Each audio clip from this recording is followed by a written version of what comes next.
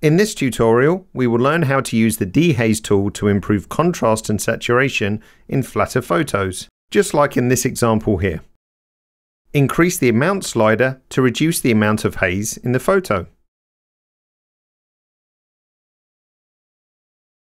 When adjusting the amount slider, a shadow tone is automatically detected.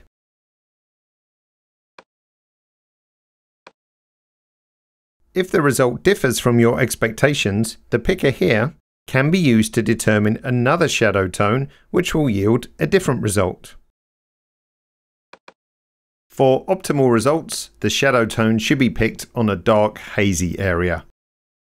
To reset the shadow tone to an automatically calculated colour, select Auto from the Shadow Tone drop-down menu. Don't forget, you can also apply a negative value, which will increase the amount of haze in a photo.